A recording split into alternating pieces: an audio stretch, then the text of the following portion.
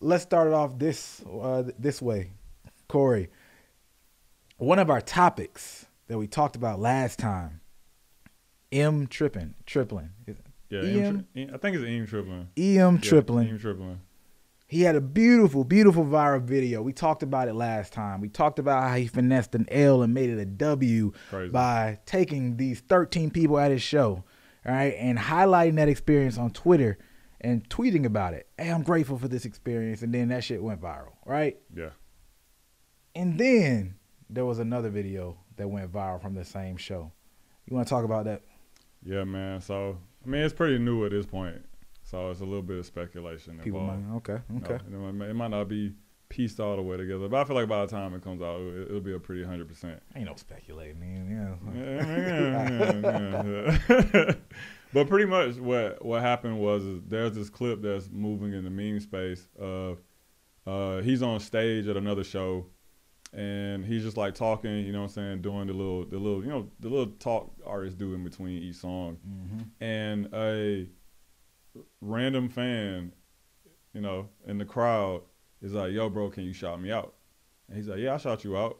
What's your name?" And the fan's like, and, you know, the whole crowd like goes crazy. He's like, and the Emi's like, "Oh, bro, forgot his name," and the crowd goes crazy. It's like, I don't know when that show happened. It looks like it was pretty recent. I'm gonna guess bruh, that looked like the same show. You think so?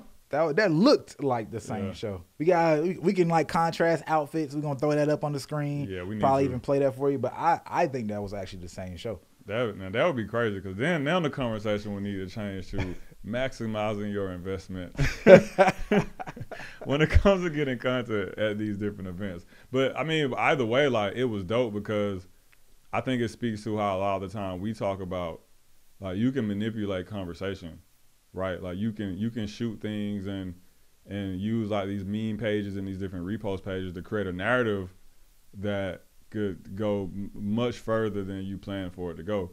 Because I don't know, I personally have my reasons for why I didn't believe it was real. You know, just some things about the technical aspects of it felt a little staged. You know what I'm saying? Like, we do this a lot, so like we see it a lot. I can tell when it's real and when somebody's acting it out.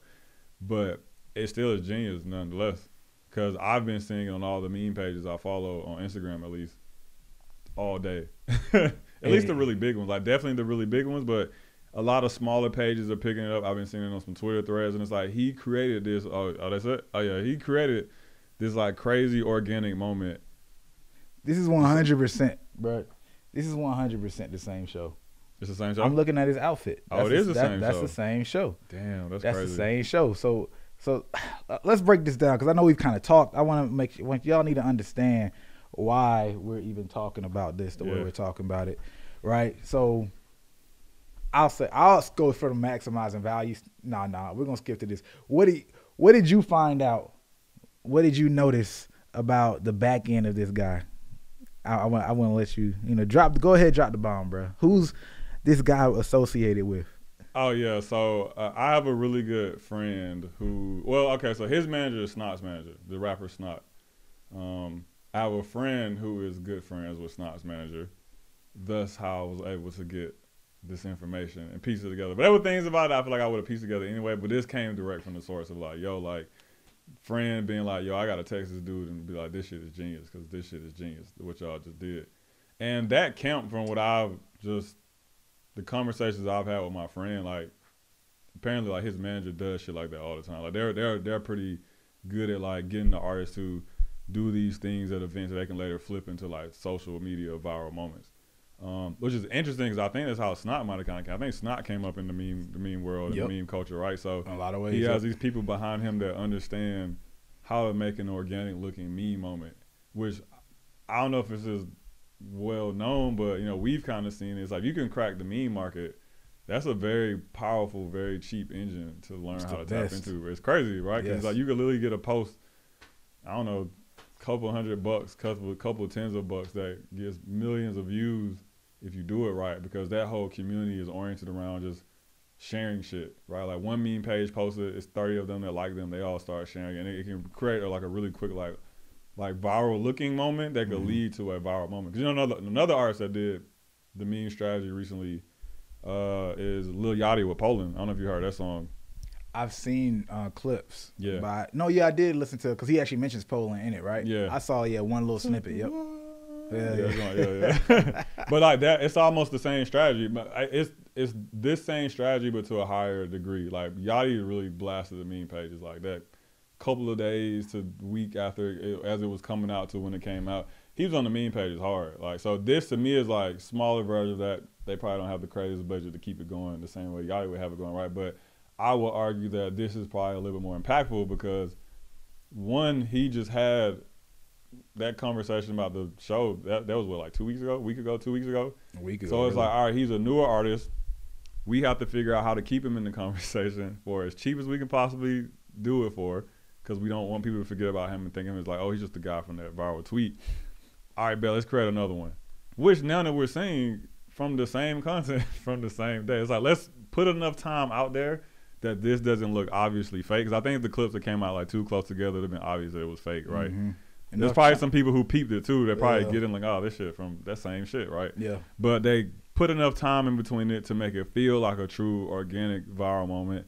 The artist isn't doing too much around it. You know what I'm saying? Like I said, but if it wasn't for some of the back end mechanics of it and just us knowing who we know, I mean, that shit might have got me. You know, I might have fell for it. No, that's a fact, man. That's a fact. And I want to say, like, whenever we talk about this type of stuff here, it's not to like out somebody. We're not any industry plant type people here, right? Because obviously we're the people behind many of these types of campaigns. We're here to say like this shit is amazing, big up it, and y'all should be inspired by their ability to take a small moment and then flip it and to create a conversation. Because I agree, that's way more powerful than what Lil Yachty is doing. Yeah. Just because, you know, Yachty has a name, so he's getting that recognition. Yeah. So, but he couldn't necessarily do the same thing because he's a smaller artist. So people just feel like, oh, y'all are just throwing this artist in my face. But people already know Yachty's big. So it kind of feels validated. But even beyond that, the clip that they're sharing has more natural virality, where Lil Yachty's campaign is just awareness. You know who Lil Yachty is. He just dropped something. Yeah. Great. This, I'm going to share it, right? Yeah. I'm going to talk about what EM Triplin did in his first one, especially, even if you think about the order. It's perfect that he thanked these people. Oh, man, this is a, you know, I didn't have that many people blow up on come to my show. That blows up. Now you're aware of them. So then when you see the second clip about the fan at his show, right, now you know who the artist is, right? It's more context to it, right? Because that clip right there, without that, you're like, I don't know. Now, why do I care? Why do I care? Exactly. And, you know, him having Snot's manager behind him is just shows that they have smart people in their corner. And that's what you're supposed to be. You need to get some smart people in your corner or think creatively. And that's all I always say with artists. Like, people stop short with the music so much versus applying the creativity towards their music videos, towards their shows, towards their marketing. This is that, like, to a T. A T.